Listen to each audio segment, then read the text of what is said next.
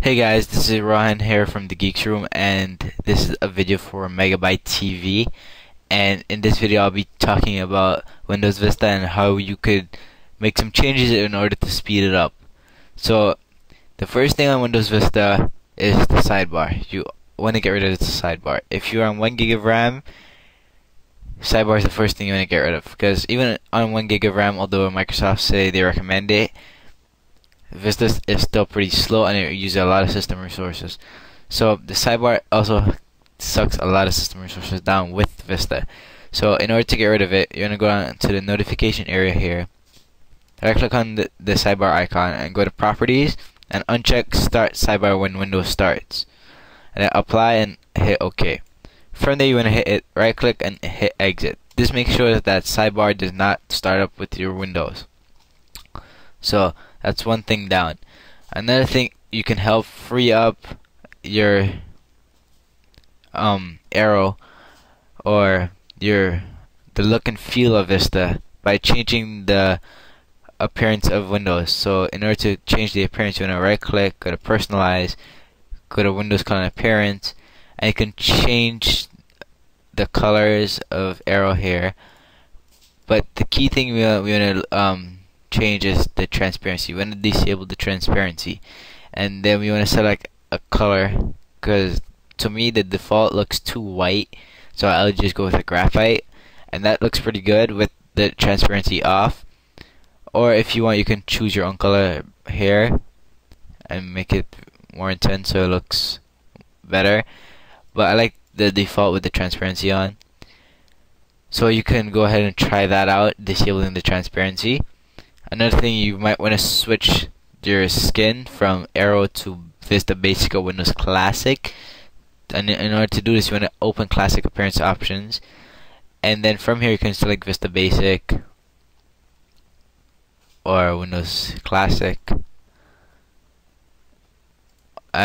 For me, I love my Aero, and I'm just gonna stick with Aero because I bought this computer so I can run Windows fine, and I can run Windows 7 even better.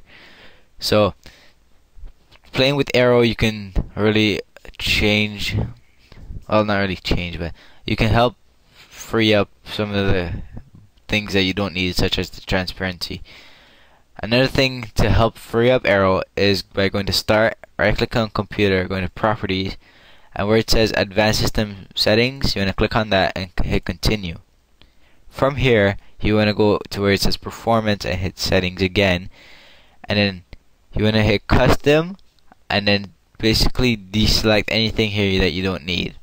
By default, it's on let Windows choose what's best for my computer, and then everything's checked on, which is kind of stupid. But you want to hit custom and then start disabling things here that you don't need.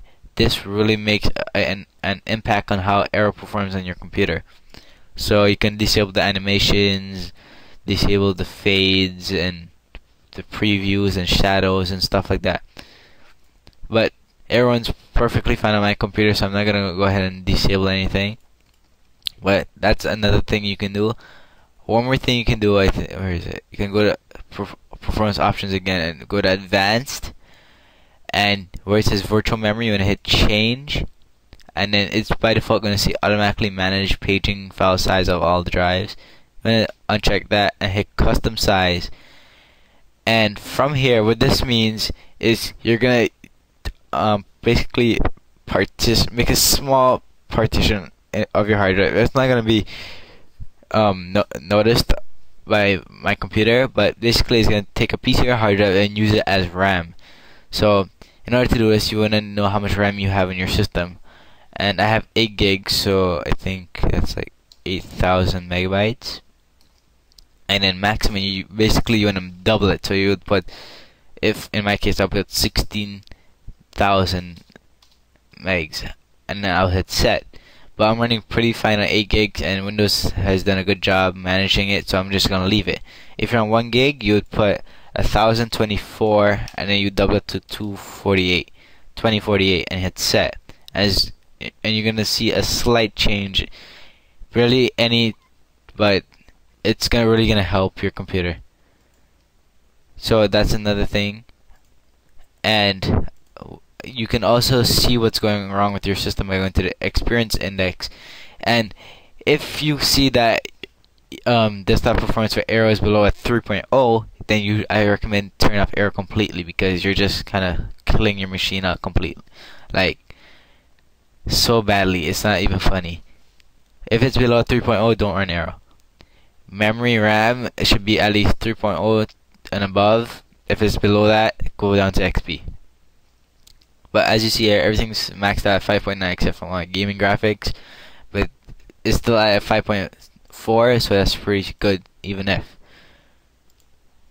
Another thing you might want to do is disable some services and startup programs. So in order to do this, you want to go to Start, type msconfig, and hit Enter, and allow it through UAC, and where it says Boot, and go to Advanced Options, and if you have a Core 2 Duo or Quad Core, you want to come to this, and then you want to select, by default this is checked off, but you want to hit number of processors. You want to select how many processors you have. If you have one processor, it won't really make a difference. This is for 2 processors and above. So if, like, I have a quad core, I'll put 4 processors in startup, so when Windows starts up, it's going to use all 4 processors instead of just 1, or cores for all 4 cores, and it's really going to help Windows load a little bit faster on boot up. Then you want to disable services. Now, if you don't know what you're doing here, you don't want to turn off the wrong thing. So you want to hide all Microsoft services. From here, you disable any programs that you've installed, any sources from that. So like Nero or gaming console from Wild Tangate. Anything that you don't need here, turn it off. It really makes a difference on how much memory you're using. Next, you want to go with a startup, and this is the key of system configuration. From here, disable anything you don't ever use. So like Nero again, Groove Monitor for Microsoft Office, Cyberlink, Adobe CS4, anything that you do not need on your startup that you can launch yourself, disable it. And anything from Microsoft or your computer manufacturer, you want to keep it on unless you know what it is and you don't need it. You can go ahead and turn it off from in here. So this is another way to speed up Windows Vista. You can exit without restart. And if you see that Vista still isn't improving, maybe it's not Vista, maybe it's your computer. You might need to upgrade or go back down to XP or do something. But if none of these tips are either helping to make a difference in your system, then that's what I recommend. Upgrade or downgrade.